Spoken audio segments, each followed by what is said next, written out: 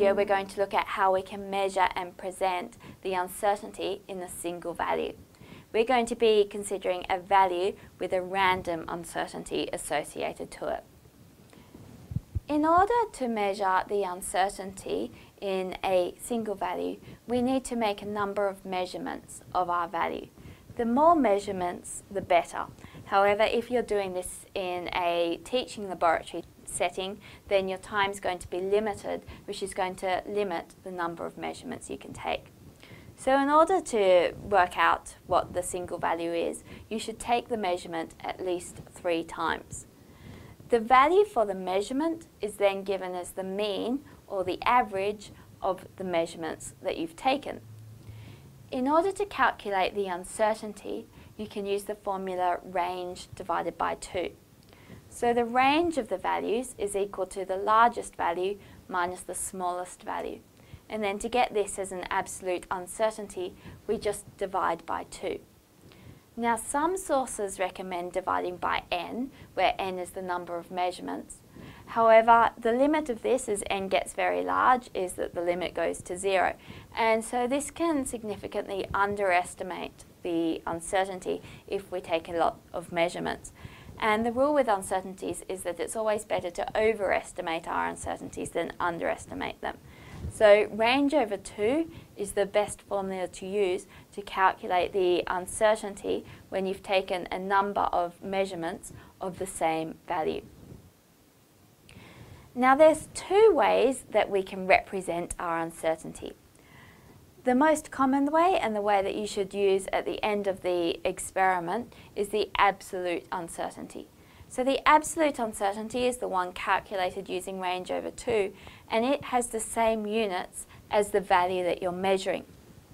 Now when you're presenting the absolute uncertainty, it's important that you present it with the same number of decimal places as the value.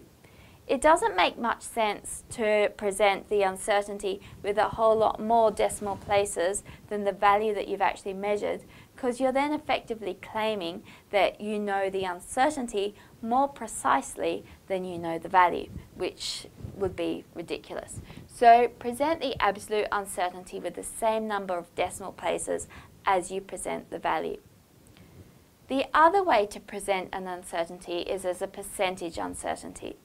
So the percentage uncertainty is calculated by dividing the uncertainty, the absolute uncertainty, gotten by using the range divided by 2, divided by the value, which comes from the mean of the values that you've measured.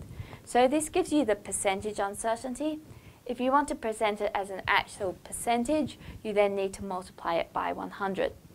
So the percentage uncertainty can be useful as a step along the way when you're combining different uncertainties. So we'll be looking at that in future videos.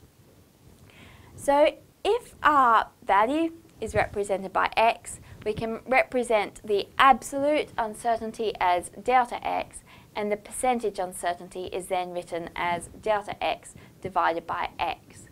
Let's have a look at an example now. Here I have a set of 1 kilogram masses from our laboratory. So what we're going to do now is work out, well, what is the actual mass of these 1 kilogram masses.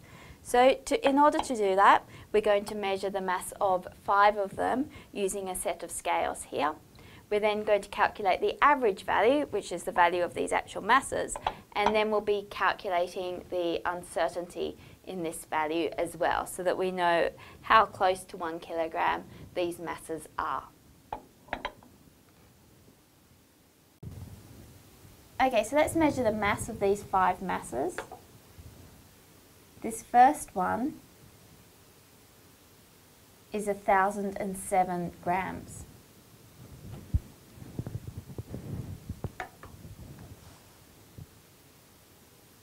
This second one is 999 grams.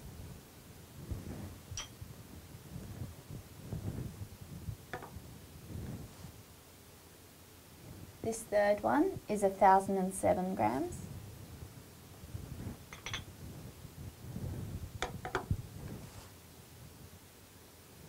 The fourth one is 987 grams.